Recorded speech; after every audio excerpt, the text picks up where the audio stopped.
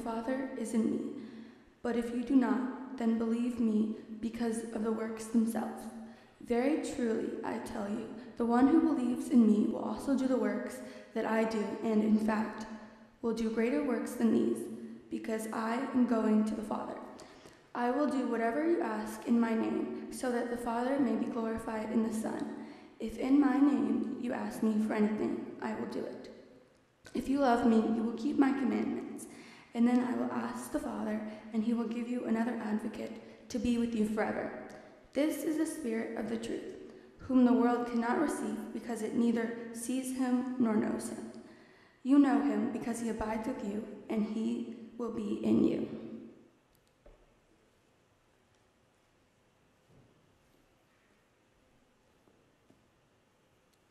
Love, support, and guidance. Those three words sum up my relationship with God and this church family. I was born into the church, and I was raised here, and 6 years ago I was confirmed a member of Markham Woods. And I thank Markham Woods for guiding me to the person you see today. Who am I? I'm a young, passionate man that wants to help others and work God's land. God's people in God's land. He made a road in my life that I have been taking one step at a time, day by day. Along the way, he has put special people in my life to help me out. And they are there when I'm weak and when I'm strong. My youth leaders, they have shown me kindness, motivation, and the best way to be a disciple of God. My friends have taught me it's okay to be myself and let nobody change who you're meant to be. Treat others the way you want to be treated, serve others before yourself, and ignore the mean comments of others. Listen to the one voice that matters, and that's God alone. These sentiments have always proven right to me. Because of the church programs and my friends and the leaders that I've had at this church, I've been able to dive into the Word of the Lord and really know what it means to be a follower of the Word. And many of you guys have done that in my life.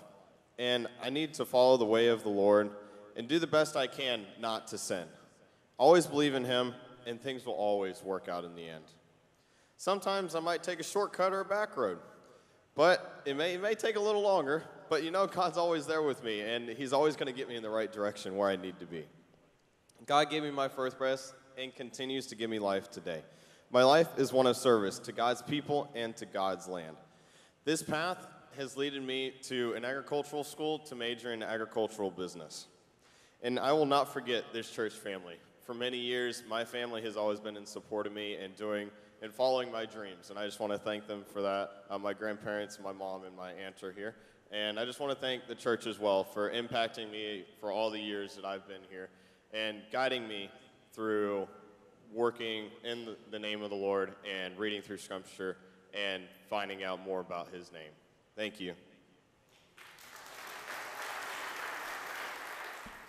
The second scripture lesson is John 15, verses 5 through 11. I am the vine, you are the branches. Those who abide in me, and I in them, bear much fruit, because apart from you, you can do nothing. Whoever does not abide in me is thrown away like a branch and withers. Such branches are gathered and thrown into a fire and burned. If you abide in me, and my words abide in you, ask for whatever you wish, and it will be done for you. My Father is glorified by this, that you bear much fruit and become my disciples. As the Father has loved me, so I have loved you. Abide in my love. If you keep my commandments, you will abide in my love. Just as I have kept my Father's commandments and abide in his love. I have said these things to you so that that my joy may be in you, and that your joy may be complete.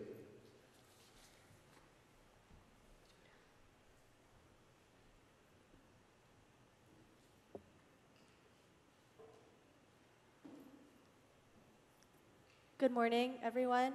My name is Grace Waguespack, and I would like to begin by saying thank you to a few people. Firstly, to you all, the congregation, thank you for all of the support that you give to the youth group. and for allowing me to come up here and speak to you today. To Shelby and Sean, thank you for being the best youth leaders I could have asked for, and for always being there to guide me through my faith journey. To my parents, there are no words to express how thankful I am for both of you each and every day. You've supported me through ups and downs, through good days and bad days, and have loved me unconditionally since day one. And finally, to God, I'd like to thank him for everything that he has given me and continues to give to me. It is because of him that I am here speaking to you all today. He has never left my side, never stopped loving me, never stopped trying to reach me, even when I've pushed him away or ignored him. Some of you may know, but for those of you who don't, I am adopted. My parents adopted me from China when I was 1 and brought me back to the States. I don't think about it much, but my life would have been much different if it hadn't been for them. And that makes me think, God must have had a plan for me. He must have wanted me to be adopted. He must have wanted me to have the parents that I have. He must have wanted me to be placed where I am today. I don't know about you, but I often find myself wondering, what does God want me to do? What am I supposed to become? When I was little, these questions hardly ever crossed my mind, if ever. I was just a little kid going about their life, wanting to so badly to have more knowledge, more freedom. I just wanted to grow up, and grow up I did.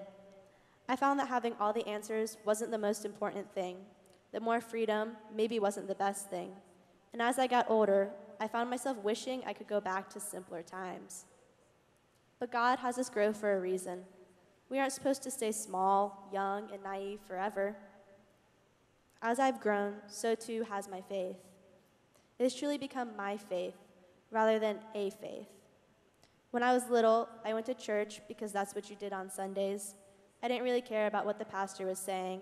I would sit in the pews, color in a coloring book, and maybe go to Sunday school with the other kids afterwards.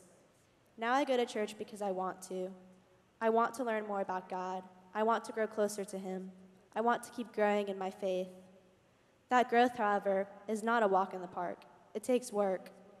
I've had many highs, many lows in my life, some lows harsher than others. It is in these low times that my faith was tested. It's easy to say, yes, I believe in God, and so should you, when everything is going my way. When the sea is smooth and there are no ripples or waves, it's easy to praise God, to say, God is good. However, when the waves are crashing over you and seem to keep shoving you down repeatedly and relentlessly, that is when praising God becomes a challenge. That is when you find out how strong your faith is.